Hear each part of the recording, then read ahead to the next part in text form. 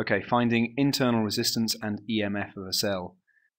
Now, if we start with a simple circuit like the one shown here, it's got a battery, a single resistor, and an ammeter connected all in series. It appears that there's only one resistor, whereas actually we now know there are not a single resistor. There's also a resistance inside that cell itself, inside that battery itself. Those electrons, they're being pushed through by the chemical reaction going on between the acid and the two metals in there. They find it difficult, so they're losing energy. Not only are they given energy, but they actually lose some in the battery itself. You'll know this because if you ever touched a battery that's been on for a long time, it gets hot. Therefore, electrical energy is being converted into heat energy.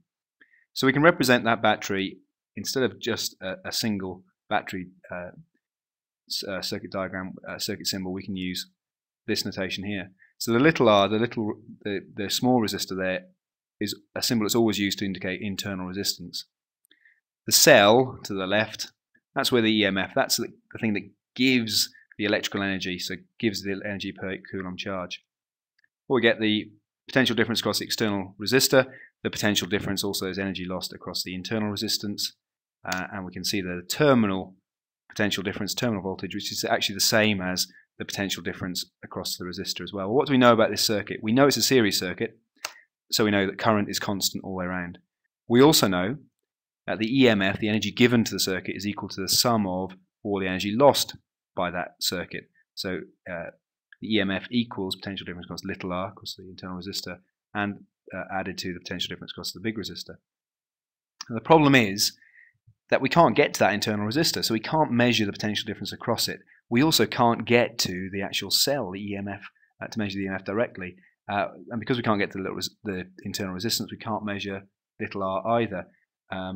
We can't measure them directly. However, we do know that V equals IR. Good old Ohm's law comes to the rescue again. So we know V equals IR, which means that the voltage across the internal resistor must be equal to the current through it multiplied by its resistance. And if we substitute that back into our formula, we get this here. So the EMF now is equal to I little r plus the potential difference across the external resistor.